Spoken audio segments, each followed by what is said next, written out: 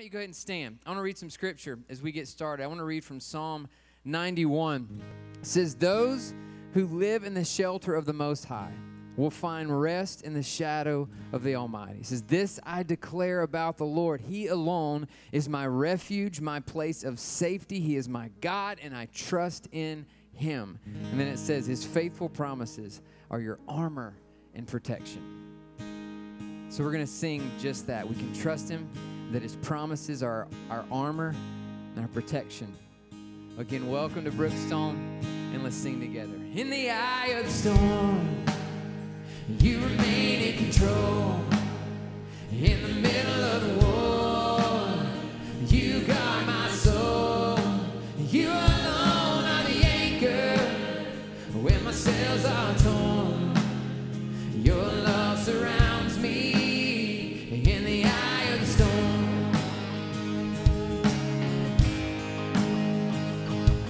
When the solid ground is falling out from underneath my feet, between the black skies and my red eyes, I can barely see. When I'm feeling like I've been let down by my friends and my family, I can hear the rain reminding me. In the eye of the storm, you remain in control. In the middle of the war, you guard my soul. You alone are the anchor when my sails are torn. Your love surrounds me in the eye of the storm. When my hopes and dreams are far from me and I'm running out of faith, I see the future I pictured slowly fade away. And when the tears of pain and heartache are pouring down my face, I find my peace in Jesus' name. In the eye of the storm, you remain in control. In the middle of the war, you guard my soul. You alone are the anchor when my sails are torn. Your love surrounds me in the eye of the storm.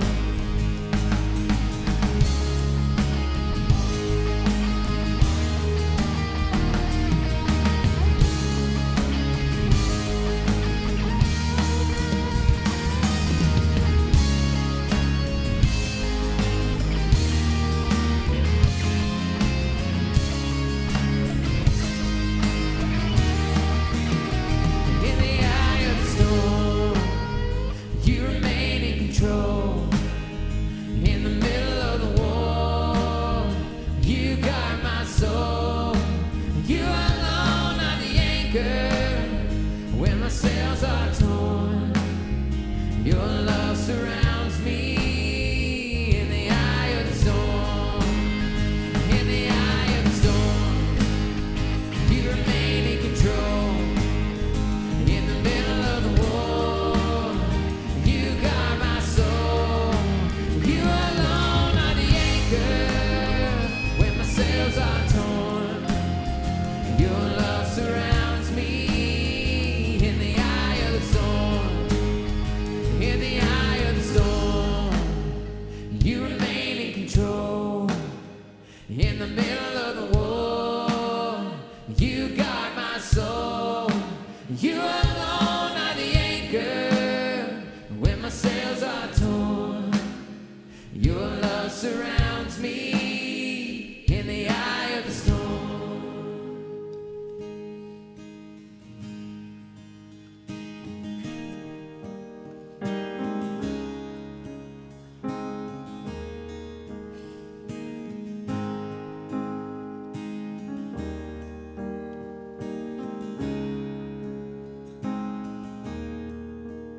My hope is built on nothing less than Jesus' blood and righteousness.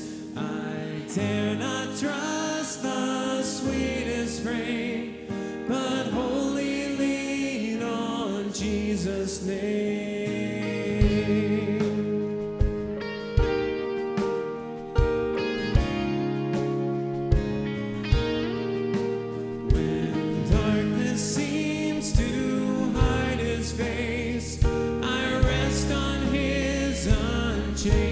grace. In every high and stormy gale, my anchor holds within the veil. On Christ the solid rock I stand. All other ground is sinking sand. All other ground is sinking sand.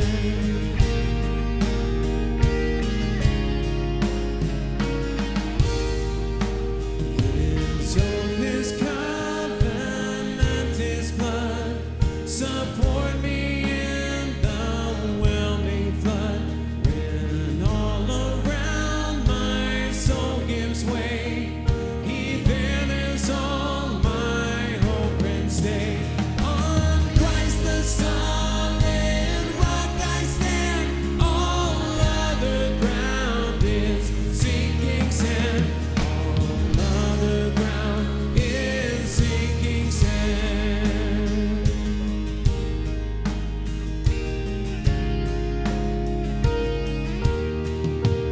When He shall come with trumpet sound, oh, may I then in Him be found. Rest in His righteousness alone, faultless to stand before the throne. On Christ the solid rock I stand. All other ground is sinking sand. All other ground is sinking sand. On Christ the solid rock I stand. All other ground is sinking sand. All other ground is sinking sand. All other ground is sinking sand. All other ground is sinking sand.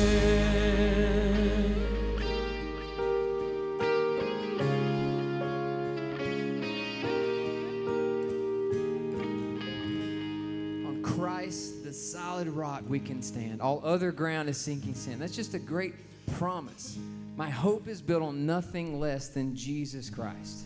We can stand on the promises found in His Word. It says that we can rest in His promises, that our confidence is found in His faithfulness. We sing that all other ground is sinking sand. The first song we said, when the solid ground is falling out from underneath my feet.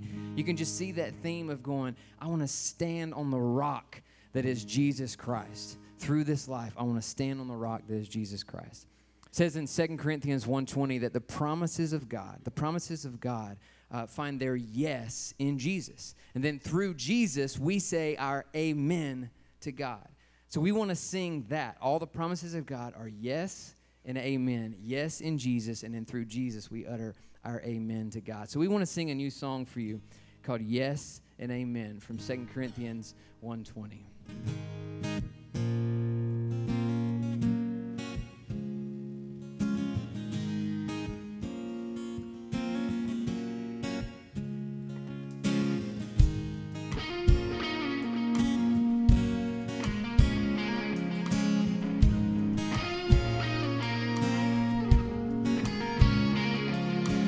Father, kindness, you have poured out grace. You brought me out of darkness, you have filled me with peace. Giver of mercy, you're my help in time of need. Lord, I can't help but sing. Faithful you are, faithful forever you will be. Faithful you are, all your promises are yes and amen. All your promises are yes and amen.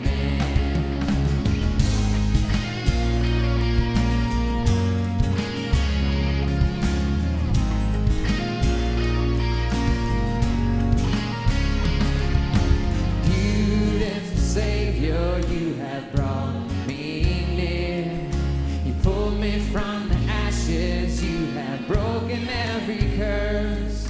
Blessed Redeemer, you have set this captive free. Lord, I can't help but sing. Faithful you are, faithful forever you will be. Faithful you are, all your promises are yes and amen. All your promises are yes and amen. Faithful you are, faithful forever you will be. Faithful you are, all your promises are yes and amen.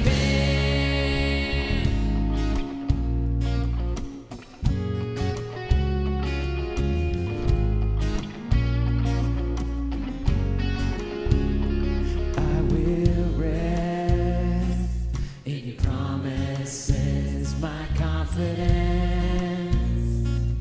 is your faithfulness. I will rest in your promises. My confidence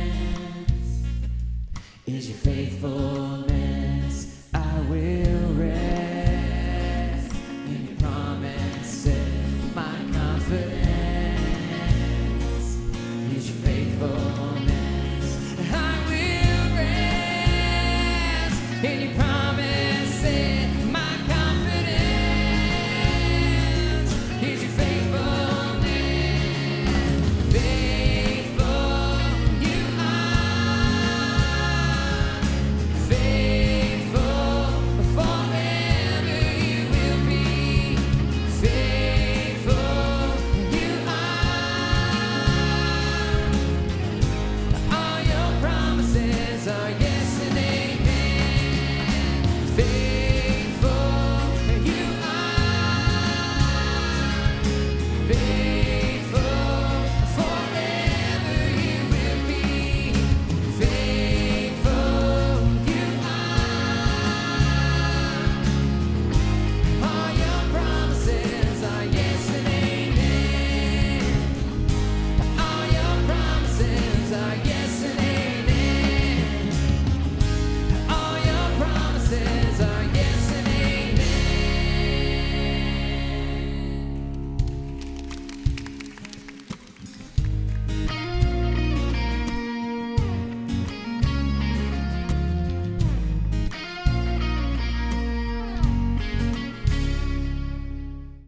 Well, let me welcome you to week number 5. Week number 5 in this summer-long teaching series where we are studying through the first 7 chapters of the book of Joshua. We're thinking together about stepping up, stepping into the promises that God has made to us.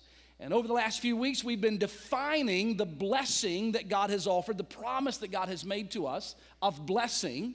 For the Israelites coming out of Egypt and under Joshua's leadership going into Canaan, it was a land of blessing. For us, it's not a geographical spot, but it's a life of blessing. And the blessing that he has promised us is the blessing of rest. Do you remember this? That rest is his offer to us. We can live with rest, even in a chaotic and a difficult and an evil world where circumstances change all the time. Sometimes bad things happen. We can still live with rest. And the rest that he offers is this subsiding of struggle where we live in a broken world with a tranquility and a peace that is ours in Jesus. Now, last weekend, we did something that's really difficult for us to do, and that is that we really endeavored to ratchet our attention away from ourselves and onto others. Do you agree with me? We can be pretty self-focused, can't we? We can be pretty self-interested and inwardly focused. And so our endeavor last week was really try to break that cycle, break out of that selfishness, and begin to see that other people need rest as well. And we agreed together, we admitted together last week that we should not fully rest until we have helped other people find rest. Even though we have been given the promise of rest and we can enter into this rest and we can live with this peace and tranquility, that all the while that we're experiencing rest, we should be helping other people. We shouldn't fully rest in it until we are helping other people find rest as well. We agreed that we must step up to do this. And stepping up is called in Joshua chapter 1, being a person of valor. Let me show it to you. Chapter 1, verse number 14. To the tribes of Gad, Reuben, and half the tribe of Manasseh, Joshua said to them, your wives and your children and your cattle shall remain in the land which Moses gave you on this side of the Jordan. But you shall pass before your brothers, you shall be armed for battle, all of you who are mighty men of valor, so that you can help them. So here's the definition. If I am helping other people find rest, I am defined by Joshua 1:14 as a person of valor. Now, do you remember the definition of valor from last weekend? Here's the word, heroism. To be a mighty man or a mighty woman of valor is to be a heroic person in the work of God. And it's not easy, is it? In fact, if it was easy, everybody would do it, right? And everybody doesn't do it. Everybody's not heroic in the work of kingdom work. Everybody's not a man or a woman of valor. But we must step up to become so.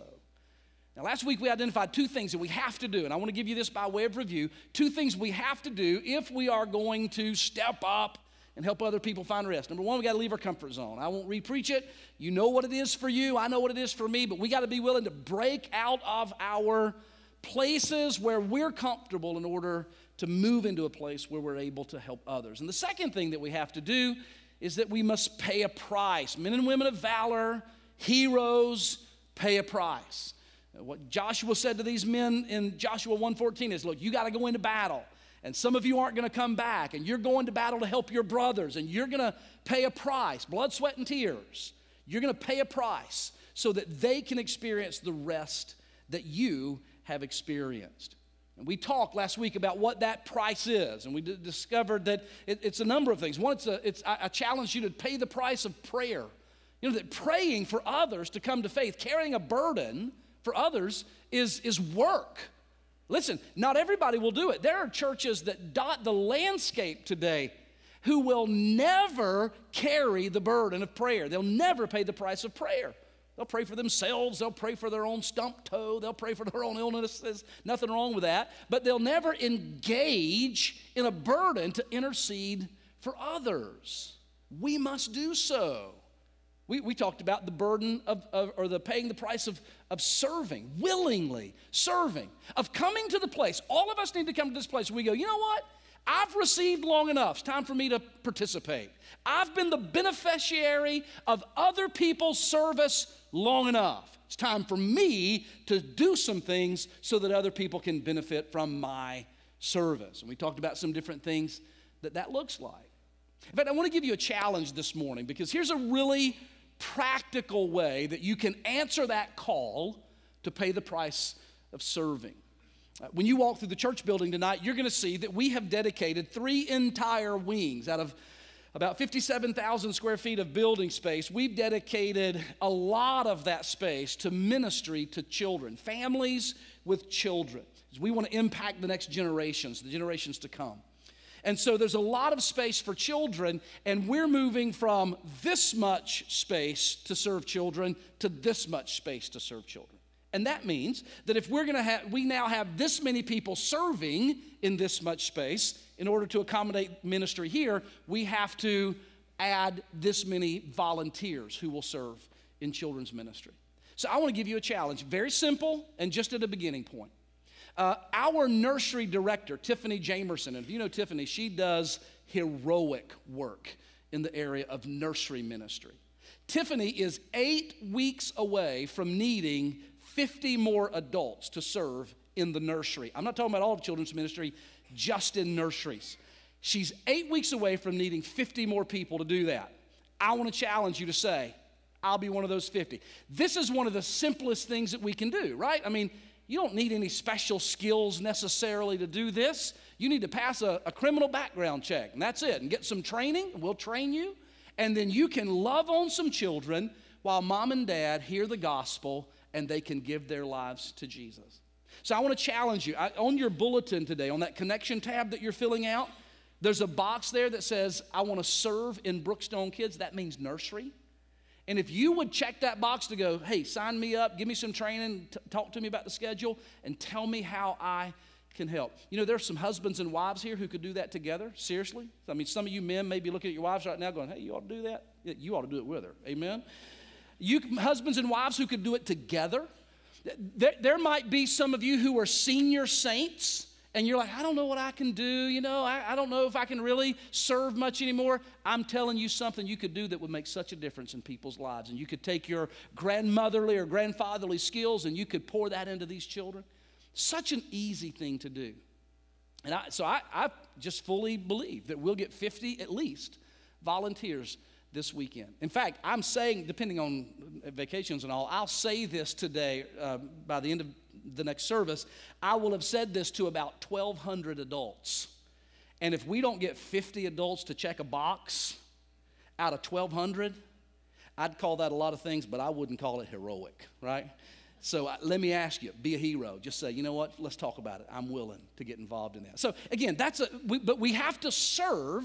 We have to pay this price so that other people can come to faith. And then we talked last week about giving as well, that we need to give generously because God has so blessed us and we ought to participate in that. Now, if we will do this, loved ones, if we will be men and women of valor, if we'll cross into this new land, and if we'll pay a price and move out of our comfort zones, then we will see countless people who will come to faith in Jesus. Countless people whose lives will be transformed forever because we were willing to do what God called us to do. And I want to tell you, sometimes I say that or I think about that or I pray about that, and I begin to personalize it, and I wonder, who are the people who are going to come to faith? What are their names? You know, God knows them, right? He already knows them, and I wonder who they are. I mean, think about it. Who is the person that you would love to see God save as we move into this new land? Maybe you're married to a guy and he's not saved, or you're married to a woman and she's not converted. So maybe it's my spouse. I'd love to see God save my spouse. Or maybe it's your kids or your neighbors or coworkers. I don't know. But you think, I'd love for that person to stand right beside me in our new worship center and worship the Lord with me. That would be awesome if they would do that. Or I'd love to see them serving Jesus or their life transformed. Here's what I'd love for you to do, since I'm asking you to write some things and check some things on your connection tab. I'd love for you, before you leave today, to write the name that you currently have right now. You're thinking about them in your mind. I'd love for you to put their name on your connection tab. You see anywhere down at the bottom? Just put their name. And what that will be, you just put their first name. What that will become is the beginning of a prayer list for us as we're praying about those that God is going to save as we move into this new place. And I want to tell you, God can do it. If you believe God can do it, would you say amen? Man, he can do it. It doesn't matter if they're the least likely person you could ever imagine. If you've thought that person will never surrender to Christ, God can do it. And he did it over and over again in the city of Jericho. And today, we're going to look at the city of Jericho, and we are going to learn salvation stories out of this city. So welcome to Jericho. Will you turn, look at your neighbor right now, and just tell them, welcome to Jericho. Tell them, welcome to Jericho. It's good. Would have been pretty awesome if when God parted the river and the Israelites walked through and they end up over on the west bank of the Jordan River, that somebody had been standing there going, welcome to Jericho.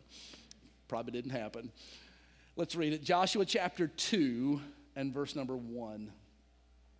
And Joshua, the son of Nun, sent out of Shittim 2 men to spy out secretly, saying, go view the land, go view Jericho.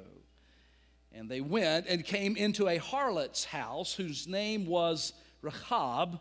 We call her Rahab. Whose name was Rahab, and they lodged there. And it was told the king of Jericho, saying, behold, there came some men in here into the city of Jericho tonight from the children of Israel to search out the country. And the king of Jericho sent unto Rahab, saying, bring forth the men that have come unto you, which have entered into your house. For they have come here to search out all the country. We'll stop reading right there. Just like Moses, his predecessor, had done, when the Israelites came out of the land of Egypt, Moses sent 12 spies into the land of Canaan to search out the land, a reconnaissance team. He sent 12 because they were to spread out and look at the whole land of Canaan. In Joshua's case, they're simply looking at Jericho, so he doesn't need to send 12. He only sends 2. And these 2 men go in, slip in under the cover of darkness into the city of Jericho and begin to check out the defenses that the Israelites will have to confront as they enter into the land. And the Bible says that they go into the house of this harlot who we call Rahab. Now, the question is, why Jericho? Why is Joshua so concerned with Jericho? And the answer is very simple. It's because where the Israelites cross into the land of Canaan is right against or right next to Jericho. Jericho is the very first Canaanite city that Israel will face. It will be the first battle that they will have to fight. I want to show you a picture. I brought a picture today to show you the city of Jericho. And I want to orient you to what you're looking at. I brought a pointer. Does everybody see that? Say amen if you see it. Okay. All right, here we go. So in this part of the picture where it's kind of faded, it doesn't show up too good on these projectors, but up in this area, these are the plains of Moab. Now, last week we talked about the plains of Moab, and this was why Reuben and Gad and half the tribe of Manasseh wanted to live on this side of the Jordan River, because, again, you can't see it, but in this area, this is a lush pasture land, and they said this is great land for our cattle. So these are the plains of Moab. It would extend this way and over this way, but in this picture, there it is. Now, this is the area where the children of Israel in Joshua 1 are camped, getting ready to go into the land. The Jordan River runs right here in the valley. Just, you can't see it, but it runs right through there. So they have to, from this position, cross the Jordan, and now they will be in the land of Canaan. Now, over on this picture, on this side, do you see these mounds? You see this area right here? We have all this, looks like mounded up dirt. This is the exact location of ancient Jericho. This is where the walls of Jericho, the city of Jericho, stood. This is called Tel Jericho, T-E-L, Jericho. And Tel simply means an artificial mound that is created when a city is there, it's destroyed, and then another one builds on top of it, and it's destroyed, and another one builds on top, and the elevation comes higher and higher, and these mounds are formed. This is Tel Jericho. And you can see where archaeologists have excavated. Here's an excavation pit. There's one, there's one, there's one. There's one, there's one, there's one. All over this area, they've excavated down into the mound. Here, they cut into the side, and here is a wall, part of the ancient wall of Jericho. So this is what the Israelites were confronted with. So when they were camped over here, they were looking at Jericho standing right there. So when they came into the land, they would immediately face this enemy, the Canaanites of Jericho. Now, in Deuteronomy 34, Jericho is called the city of palms. And the reason it is because look at it. It's an oasis in the desert. It's replete with palm trees. This entire area is watered by a spring that the Bible calls in 2 Kings 2, the spring of Elisha. And when Elisha the prophet was there, the water source there was bitter. It was poison water. And he healed those waters. And those waters, that spring still is active today, providing fresh water to that area. It's an oasis, and therefore it was along a trade route. It had many different people that would come and go through Jericho.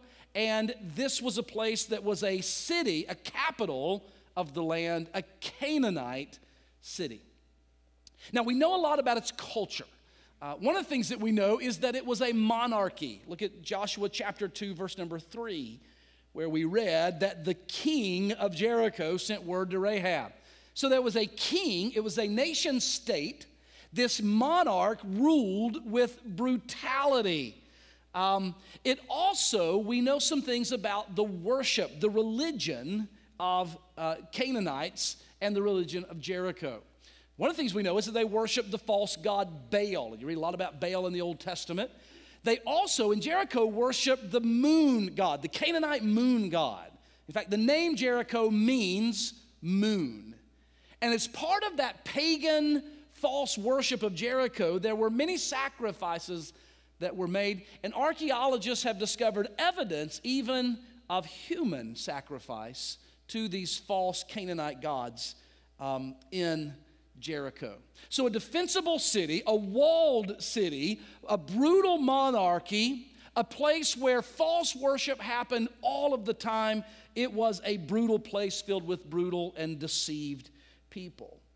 Now, I also mentioned that it was a defensible city, and this is the reason the two spies needed to check it out. What are the defenses? And the primary defense of Jericho were its walls. Let me show you a rendering of what those walls were like. And this is from archaeological discoveries. They have determined that the walls of Jericho were a double wall around the city. And so if you approach the city, first of all, you would have come this way. There's some soldiers. You would have had to have scaled the first wall to get into the city.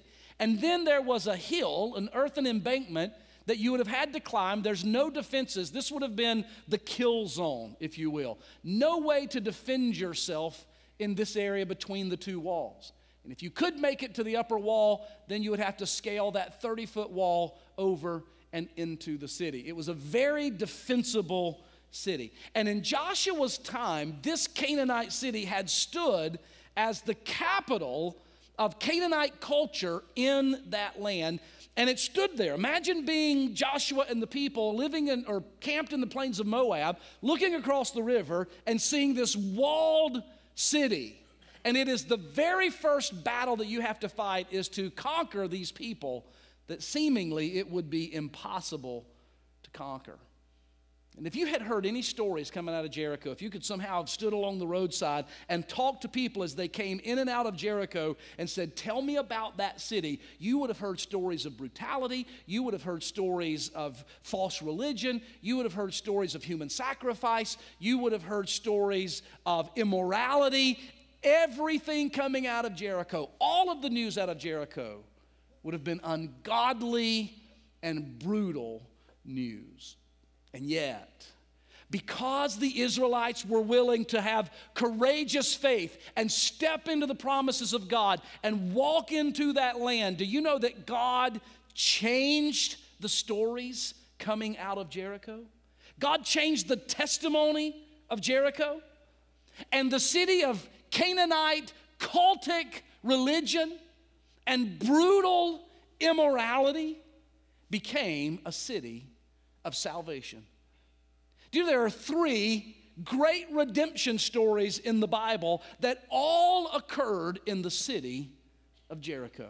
Rahab the harlot that we just mentioned in Joshua chapter 2, Rahab the harlot, Zacchaeus the hated man, and Bartimaeus the blind and helpless man. And I want to take the time that we have remaining today, and I want to talk to you about these 3 stories of salvation. Write them down. We're going to begin with Rahab since we're there. In Jericho, God gave faith to a harlot. I love this. God gives faith to a harlot. Now, I mentioned a moment ago that Jericho was a Canaanite city, and that documentation and archaeological evidence gives us a lot of information about their religion. I mentioned that there's evidence that perhaps there was even human sacrifice there. But one of the things that we know that in the worship of Baal and some of the other false gods, deities of the day, is that there were also in their temples what we would call cultic prostitutes. Cultic prostitutes were simply women, and in some cases men as well, who would prostitute their bodies not for some financial gain, but rather in the sensual worship of pagan deities. Now, without getting into too much detail of that, of course, simply understand that in those places, immorality happened as people worshiped these deities that were filled with eroticism.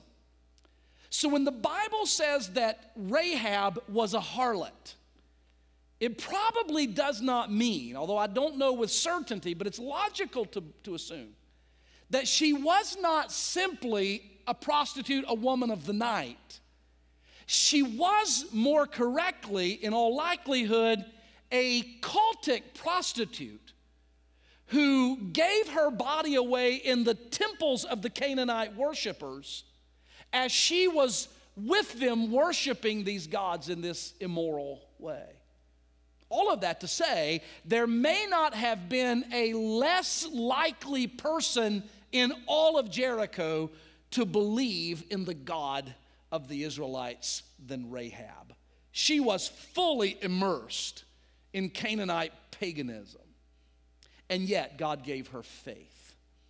By the way, can we agree together? You cannot be saved without faith. Amen? It is impossible. Look what the Bible says in Hebrews 11, verse 6. But without faith, it is impossible to please him. For the person who comes to God must believe that God is and that God will reward him as he seeks him. Look at what Ephesians chapter 2, verse 8 says. For by grace are you saved. How? Say these words. Through faith. We're saved through faith. It's not of ourselves. It is the gift of God. What is the gift of God? Well, salvation is the gift of God, but that verse says not only is salvation the gift of God, the faith that leads to salvation is the gift of God. Faith is not self-generated. No person is born naturally with more faith than another person. Spiritually dead people can't generate faith on their own. Where does faith come from? Faith is the gift by grace of Almighty God when he gives us faith to believe the gospel. Amen? And he gives us that faith how? Through his word and by his Spirit.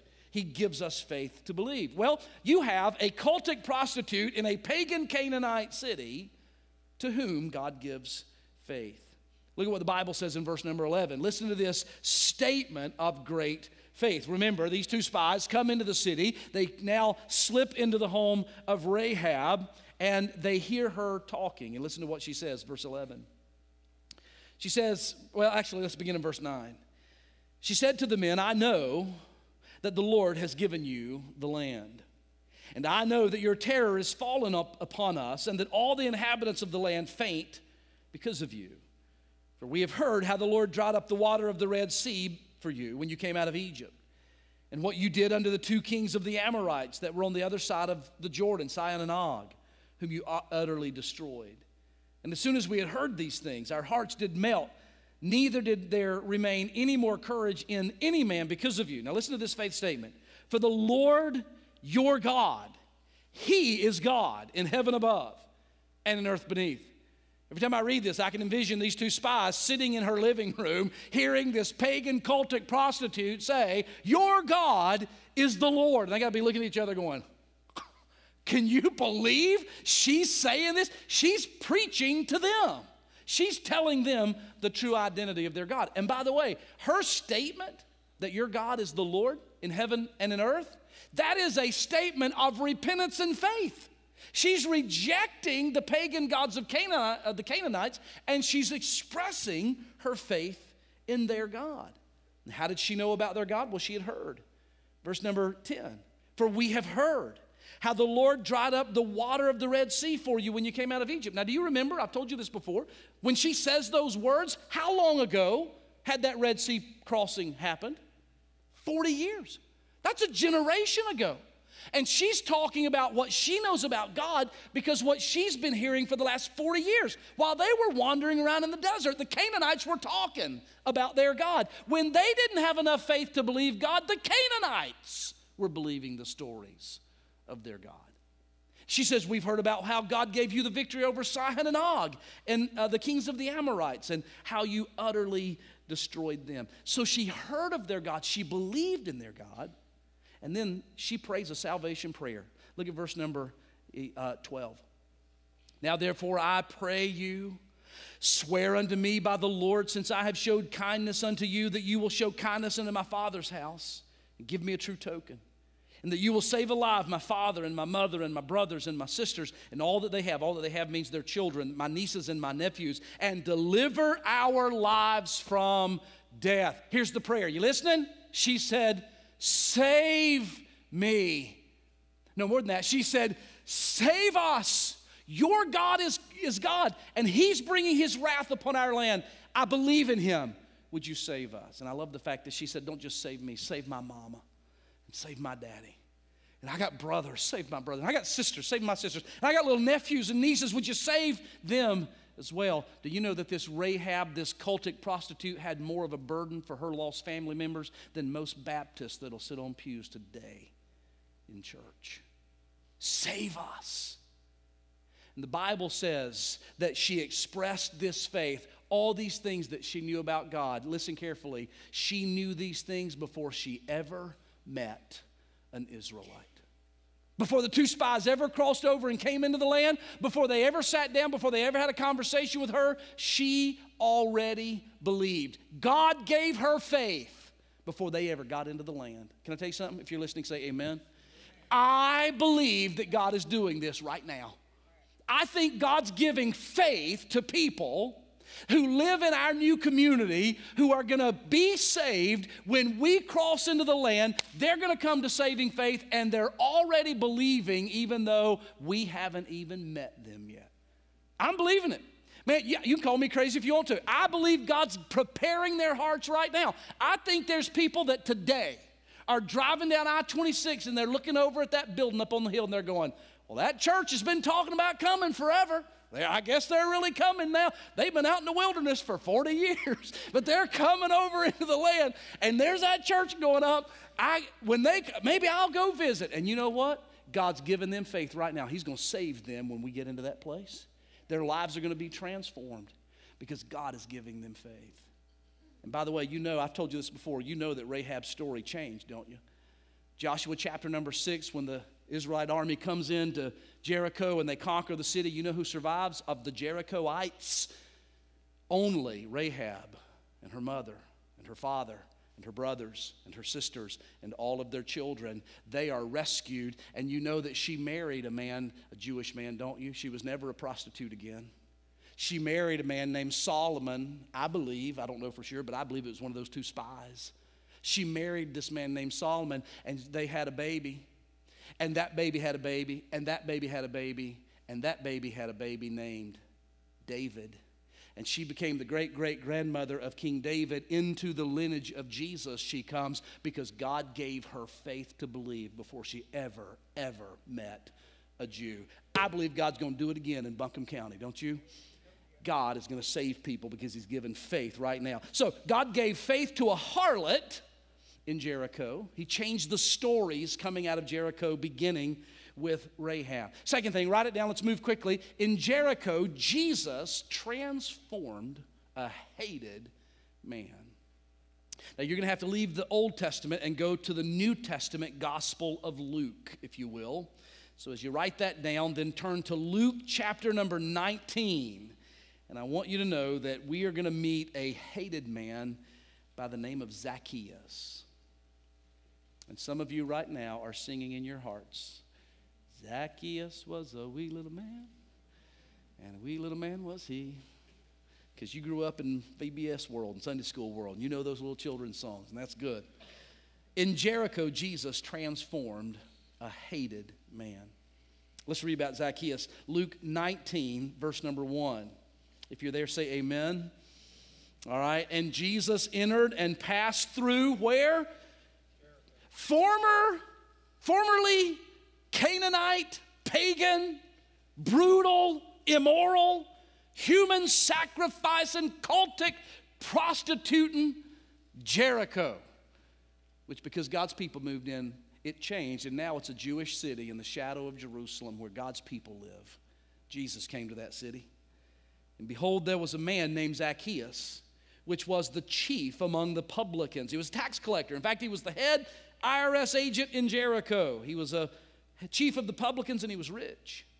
And he sought to see Jesus, who he was. And he couldn't see him because of the crowd of people, because he was too short, of little stature.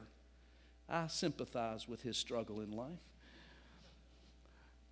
And he ran before the crowd, and he climbed up into a sycamore tree to see him.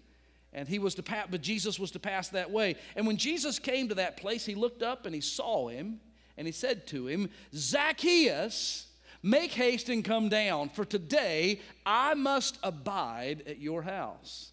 And he made haste and he came down and received Jesus joyfully. And when they saw it, they being the people of the town, when all of them saw it, they all murmured, saying that Jesus had gone home to be the guest with a man that is a sinner. Zacchaeus stood after dinner with Jesus. He stood up and he said, Lord, behold, the half of my goods I give to the poor, and if I have taken anything from any man by false accusation or fraudulently, I will restore him fourfold. And Jesus said, salvation today has come to this house.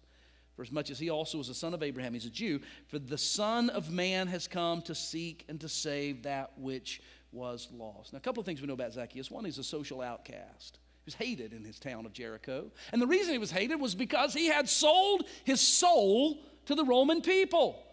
The Romans levied oppressive taxes on all the places where they would conquer territories and lands, and the people would have to pay these taxes to Rome, and they would have to employ tax collectors, and very often they would employ people in the communities that they had taken over, and one of those was Zacchaeus, and the people of that town hated Zacchaeus because he was one of them, and yet he was working for the Romans. And they hated that he was willing to take their resources and pay these oppressive taxes to this Roman tyrant government. And not only was he a tax collector, but the Bible says in verse number 3 that he was rich. And the implication of the passage is that he was rich because he had fraudulently enriched himself through extortion and through embezzlement by charging them more taxes than they had to pay. He would take some off the top and then he would pay Rome, and he had enriched himself, and they hated him. Verse 7 says that when Jesus went home with him, the people were indignant. I can't believe Jesus would go to his house. He's a sinner. We would never have anything to do with him. We hate that man. But Jesus went. And he experienced, the Bible says, verse 6, he received Jesus joyfully. And as a result of that, his life was transformed forever. He became generous. He says, I'll give all or half my goods to the poor. And he says in verse number 8, if I have taken anything fraudulently, I will restore those that I have been unfair to fourfold. And Jesus says, salvation has come to this house. If you're listening to me, I want you to say amen. I want you to know this. There are some people in our community who are hated. And they are hated because of what they've done. And they're hated because of how they've lived. And their reputation in this community is horrible.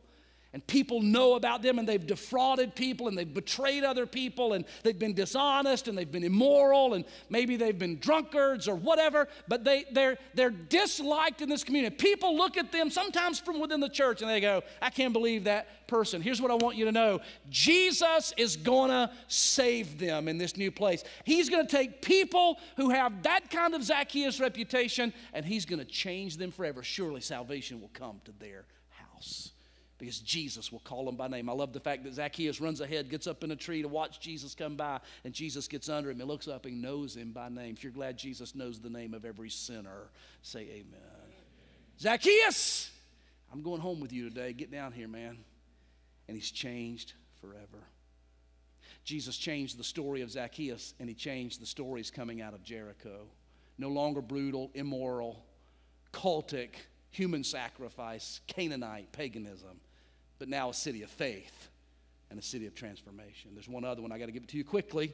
Write it down. Let's talk about it. In Jericho, Jesus gave sight to a hopeless man. Leave Luke 19, if you will, and turn back to Mark, just a few pages backwards, to Mark chapter number 10. Mark chapter 10. We're going to read about a blind man that Jesus heals at Jericho. And some of you who know your Bibles well are saying, Pastor, why are we turning to Mark? Because Luke, we're in, tells this story as well. Luke 18 has this same account. Well, I know that it does, but I want you to go to Mark's account, because in Mark, he's named. And I want to know Rahab's name, and I want you to know Zacchaeus' name, and I want you to know this blind guy's name. His name is Bartimaeus. We call him blind Bartimaeus. We'll find about the story about him in Mark chapter 10, verse number 46. The Bible says they came, Jesus and his followers came to, say the name, where were they? Jericho. They came to Jericho. And as he went out of Jericho with his disciples, a great number of people following him, blind Bartimaeus, who's the son of Timaeus, sat by the highway side begging. Why? Because that's all he could do. He's blind. There's no social network for him. There's no help for him. There's no braille for him. There's no work, occupational therapy. There's nothing he can do. He's blind, and the only way he survives is by sitting by the roadside with a cop. Help! Would you give a blind man a dime? Could you help? Alms for the poor. It's all he can do. Every day he sits there, and he knows the foot traffic. He knows when people are coming. He can hear their steps hundreds of yards away and get his cup out there.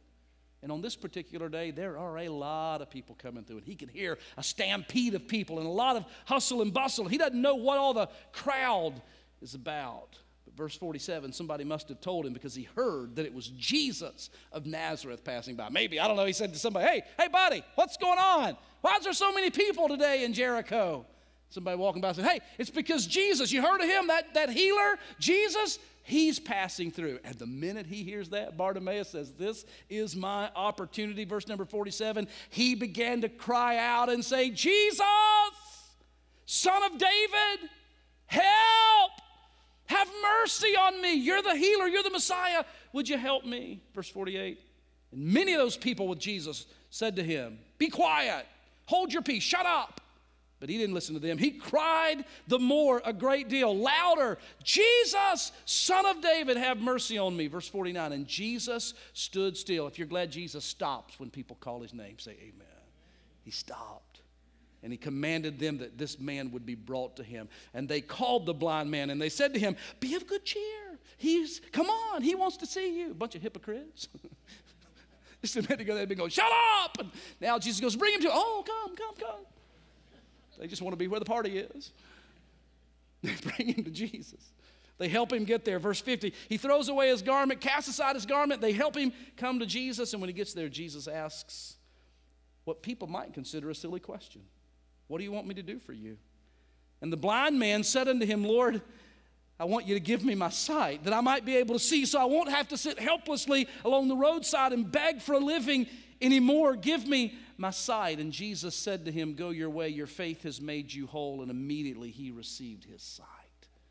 His life was changed forever, no longer helpless. But do you notice that Jesus said to him, go your way?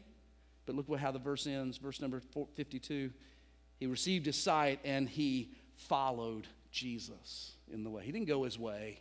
He went Jesus' way. He followed Jesus. And you know where Jesus was going? If you read the rest of the gospel, he's going to Jerusalem. And you know why he's going to Jerusalem? It's only 18 miles away. He's going to Jerusalem because it's Passover. And you know what's going to happen on Passover? Jesus is going to be crucified. And I would suggest to you that this blind Bartimaeus, who his entire life had never seen a thing, one of the first sights he ever saw with his newly healed eyes was the Son of God hanging on a cross, dying for his sin.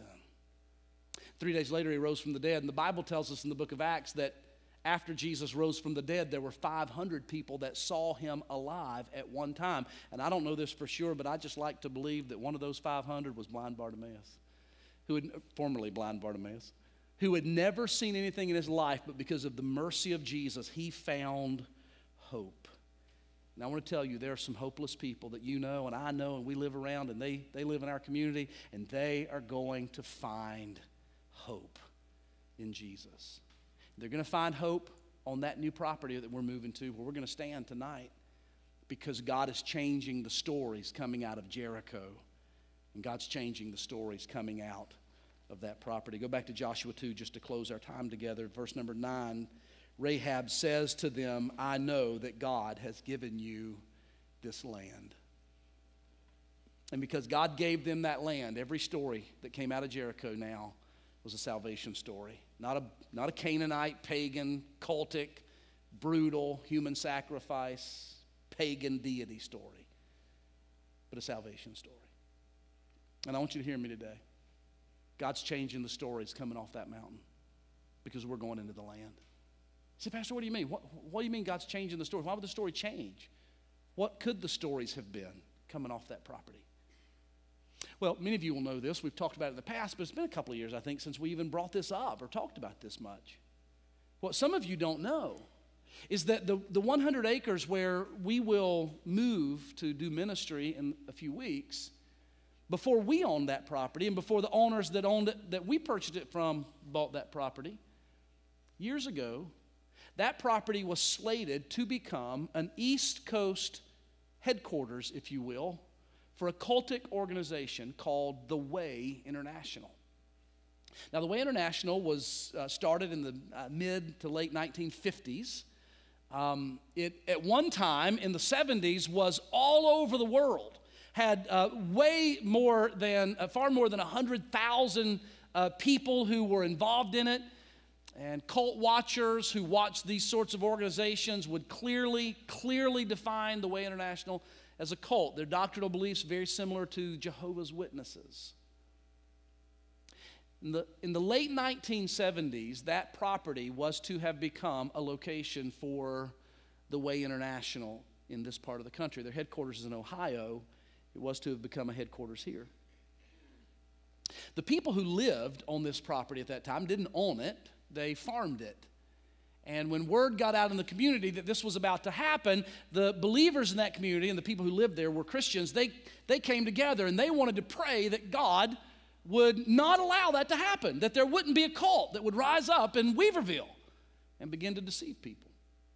And so they did that. They began to pray.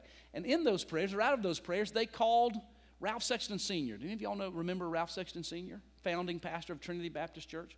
Well, they called Ralph, and Ralph had a tent ministry, and they said, Ralph, would you bring your tent out to Weaverville, put it up in this cornfield where we're going to go tonight, and we're baptized there tonight, and would you preach a revival, and let's ask God to preserve this property?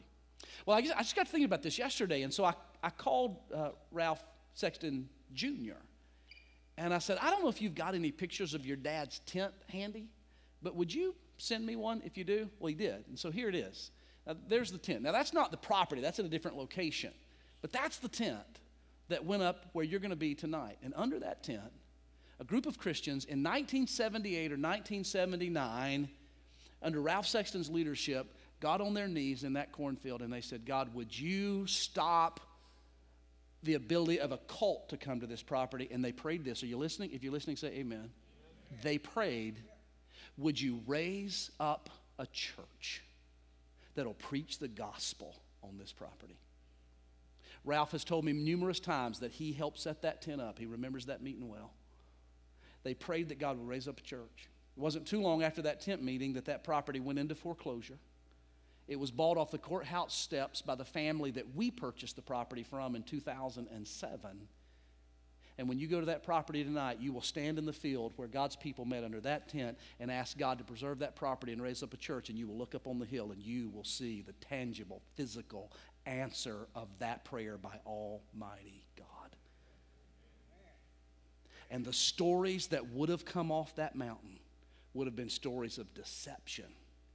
And I'm here to tell you, God changed the story of Jericho, and he changed the story of that mountain, and forever stories of salvation will come because God's people trusted him to move into the land. Amen.